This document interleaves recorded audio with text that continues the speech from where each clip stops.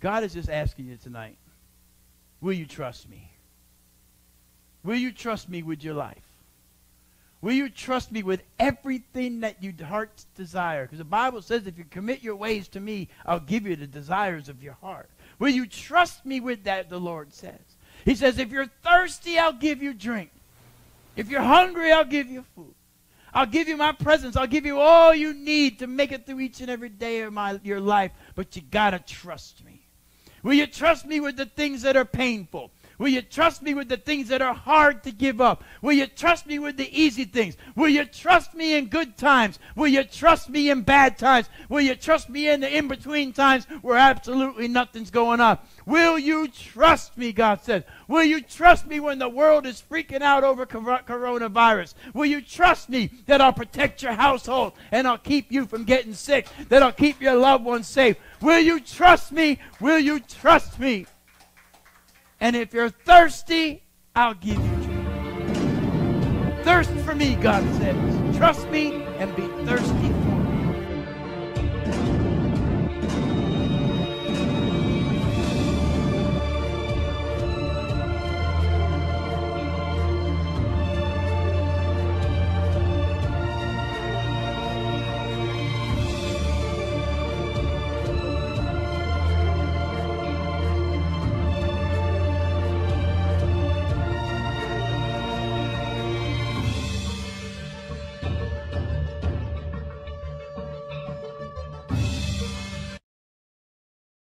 Oh, amen. I thank God for his spirit in here tonight. Amen. Now, wasn't going to talk about this, but during worship, I'm feeling led to just tell you one scripture. But, it was like, I think it was yesterday. On Tuesdays, I go out a lot to the local medical offices I went into this one and noticed a lot of the urgent cares are like filled with people. And the guy behind the desk said something to me, and he said something. He knows I'm a pastor, so he made a comment, and we were talking about the virus. Everybody's talking about this virus and stuff. It's like crazy. It's so crazy that I asked one of our employees yesterday about, how's your daughter doing? She goes, oh, well, she's great, except she woke up this morning and said, Mommy, take my temperature. I feel hot. I might have the virus. And I'm like, the school's got our kids scared, I mean, it's good to be precautious, but when I was growing up, we were taught to wash our hands all the time anyway, right? And don't touch your face. Keep your hands out your mouth. Amen? So now all of a sudden, washing hands is of importance, which it's always been. Amen? But he said something to me, and he said something, and I said, I'm not worried. I'm covered. Right? He looked at me. He knew what I was talking about. And there was a room full of people. I said, I'm covered by the blood of Jesus. Amen. No coronavirus going to hit me. I'm covered by the blood of Jesus. Amen. And some people looked at me like, what's the blood of Jesus going to do? I was like, but you know what? I'm covered. Amen. But look at this. Look at this. Look at this. Look at this. Look at this. Look. Psalm 91, verse 7. First off, it says, 1,000 may fall at your side and 10,000 at your right hand, but it shall not come near you. Amen? In verse 10, no evil shall befall you, nor shall any plague come near your dwelling. You're like, but Pastor, how can that even work for us? Listen. How many remember the story of the first Passover? And how many remember about the blood over the doorposts that they were told to put the blood over the doorposts? And when the angel of death swept through, the only ones, the firstborns that weren't taken were those who had the blood over the door. So what we need to do is apply the blood over the door and apply the blood over your household. Best cure for any disease is the blood of Jesus. Amen? Best cure for any hurt arm is the blood of Jesus. Amen? Best pain reliever on the planet, blood of Jesus. Mix it with the Holy Ghost. Amen. Can't no Oxycontin beat that. Amen. Amen. You see, it's your perspective. If you go over a place and I'm going to get sick, Corona going to knock on your door and say, "Yo, hey, you called? I'm here. I'm here. You invited me. Said you want to get sick. Well, let's get it on." Well, instead of being like that, we say, "I got the blood of Jesus. I'm covered. My household is covered." Now, we don't go around and walk around and walk right. "Hey, cough on me. I'm covered." We don't do that. But we speak words of faith, and we get our faith in action. Remember, faith has power. Remember, faith has no fear. And just remember that. But turn with me to the book of Isaiah 43, verse 19. This is what I had prepared to come with tonight. But I feel like talking about the blood, though. Praise God. Amen. There's power in the blood of Jesus. Amen. It smells. I love the smell in here. Praise God. The sweet aroma of God. Amen.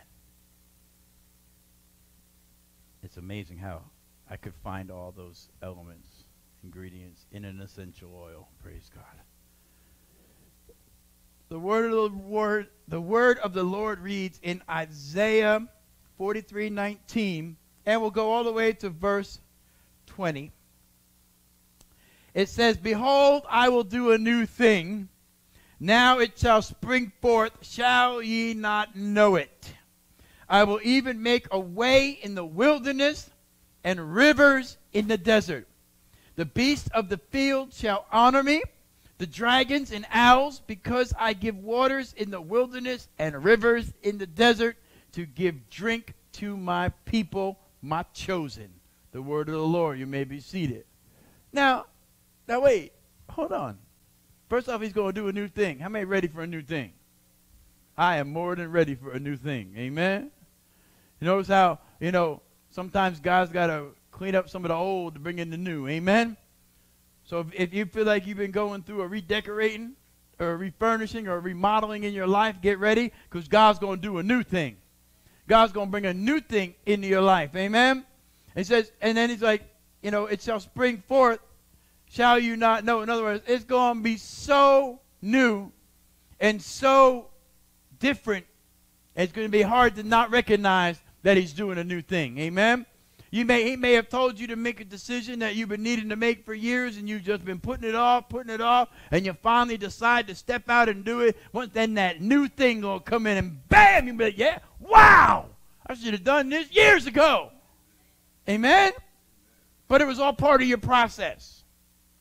Don't let the devil beat you up because it took you so long.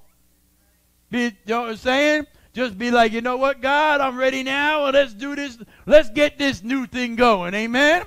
I'm ready for a new thing. Amen? I'm ready for some new things in this church. I'm ready for some new things in my life. I'm ready for new things all across the board. Amen? But then it says, he'll even make a way in the wilderness. Wilderness is a scary place.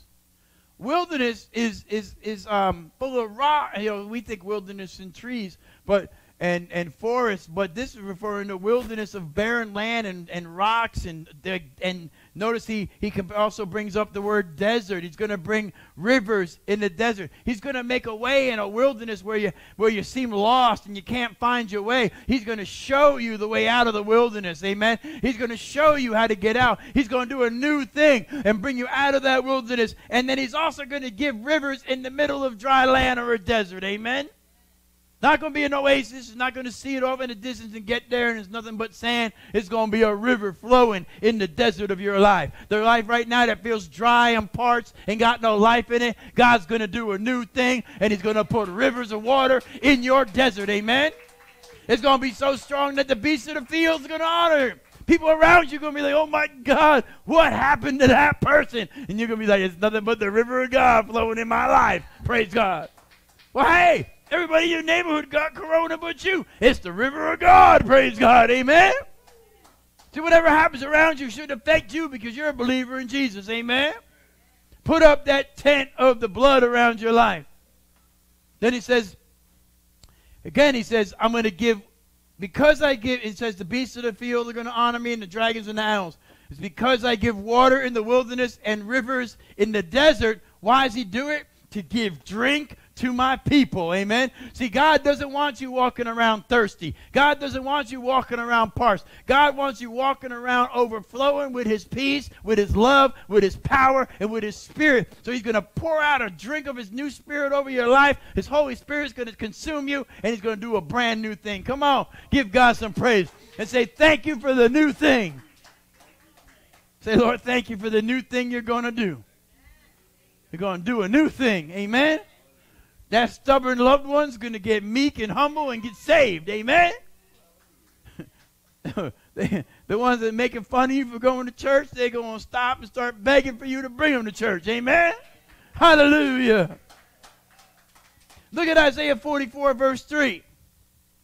It says, for I will pour water upon him that is thirsty. See, if you're thirsty, he's going to pour water on you. If you're thirsty, Jesus said, come to me, I will give you drink. It says he's going to pour water on the thirsty. And once again, floods on the dry ground. If you're standing there tonight, if you're online tonight, no matter what country you are in, and I didn't get to check, but I believe Minerva is in Mexico because somebody was watching us from Mexico. In right the same area that she was supposed to be going to, so I don't think it was a coincidence. Amen. And even so, we want us to give a shout out to her. Amen. But Minerva, if you're watching right now, God's going to put floods on your dry ground. Amen. He's going to pour water on you because we know you are thirsty. Amen. And then boys are going to get filled with the Holy Ghost. Amen. Hallelujah. It says he'll pour my spirit upon thy seed and blessings upon thy offspring. See, notice how he starts with, I'll pour water on those who are thirsty. If you're worried about your kids, get thirsty for God. And let God fill you. Amen. In this world we live in and with all these things going on, before your kids go off to school, apply the blood of Jesus to them. Amen. From the top of their heads to the soles of their feet. Let their whole class get sick. But I mean, not that we want them to get sick, but we don't want ours to get sick. We apply the blood of Jesus to faith every day. Garrisons of angels, we even ask God to control her thoughts, her actions, who she talks to, who she hangs out with. We mess her day up. Amen. You got teenagers, you got to. You got to talk to the Heavenly Father about your kids. Because you know once they get out in that school, they're on their own. They're like, yeah, buddy, right? Then all of a sudden, Holy Spirit like, no. Your mom and dad covered that this morning. Get over there and hang out with them. Amen. Amen. And he wants to do something new in you. I believe God is tired of the same old. From everybody. Oh, we should be. I definitely am. But he is tired. I believe he's tired of the same old. God wants to see you every day wake up re-energized and thirsty for him. Not just once in a while. Not just when rent's due. Not just when the fridge is empty. Not when it's 11:50 and your insurance expires at 12 midnight. Should have be thirsty a week before that or 2 weeks before, every day before that, and watch the insurance not lapse. Put him first in every area of your life and watch him just move in ways that you don't even recognize. Watch him move when you don't even know he's moving. See, God is sometimes, he's like a chess player. Sometimes God will make moves and you don't even know he's making moves. And then all of a sudden you go, whoa, God, you was at work, weren't you, bro? Hallelujah. Thank you, Jesus. Yeah, you was behind the scenes kind of God. But his interest is to do something for you. And I believe he wants to do something new for everybody that's in here. Then in verse 17 of Isaiah 41, he says, when the poor and needy seek water and there is none, and their tongue faileth for thirst, I, the Lord, will hear them, and I, the God of Israel, will not forsake them. I will open up rivers in hot places and fountains in the midst of the valleys. I will make the wilderness a pool of water, and the dry ground shall spring up water. You see, notice how he uses water a lot in this book. Well, the body needs water to survive. But water is also a type of the Holy Spirit in the Bible. So he's going to bring up the Holy Spirit on the inside of you. I believe he's going to continue to increase the Spirit of God in his house. He's going to increase the Spirit of God in your house. He's going to increase the Spirit of God in your car, in your job, wherever it's if you are yielded to him. If you get in the car and the first thing you put on is some kind of ungodly music, the Holy Spirit ain't going to hang out and listen to Kid Rock. Amen? He's not going to listen to Kid Rock or Jay-Z. And you see the Holy Spirit bouncing to Jay-Z? No. No. Put on some Chris Tomlin, no. Put on some elevation worship. Put on some Israel Houghton. And next thing you know, you be hollering and the Holy Ghost be traveling with you. You be in your car. People won't know if you're talking on your Bluetooth or what you're talking to yourself. They'll just know there's some excitement going on in your car. And they'll be like, wanting to get on in your car because there's a lot more going on in your car than theirs. Amen? Amen. Come on, give God praise. See, if you're thirsty tonight, I believe God will give you a drink. If you're thirsty for a new thing and you need a new thing in your life, I believe God wants to do a new thing tonight. Not tomorrow, not the next day, but tonight. And if you're ready for that new thing, I believe it says here, how many times did we just speak that? He says, if you're thirsty, I'll give you a drink. If you need me, I'm here for you. That's what these words are saying. Don't worry, I'm here for you. If you need me, just call out to me and I'll give you what you need. Notice not what you want, but what you need. Because sometimes you don't get what you want because you don't need it. I mean, even Mick Jagger figured that out. Can't always get what you want. But you can try sometimes. But you just might find you get what you need. Amen? Thank you for that making sure I knew the words of that old Rolling Stone song, Deacon. Yeah, they want me to fall short. Amen? Even Mick Jagger understood that fact. See, God will give you what you need. Sometimes what you need is not what you want. Sometimes what you want, you're not ready for. So he gives you what you need till you're ready so that he can hook you up with what you want. Amen? So, yeah, like one of the main things is relationships. Everybody wants to be in a relationship. But sometimes you may want a relationship or someone in your life. But it's not what you need right now. Maybe you're not ready to take on a relationship and give somebody else what they need.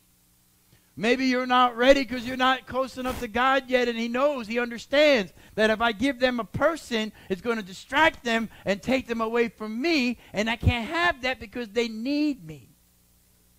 And sometimes we'll push the envelope, and then we'll just step out, make our own decision, and then a lot of times we'll try to co-sign for God that he sent them, and then realize that, well, maybe he didn't, praise God. And then we got to start the process all over again. God is just asking you tonight, will you trust me?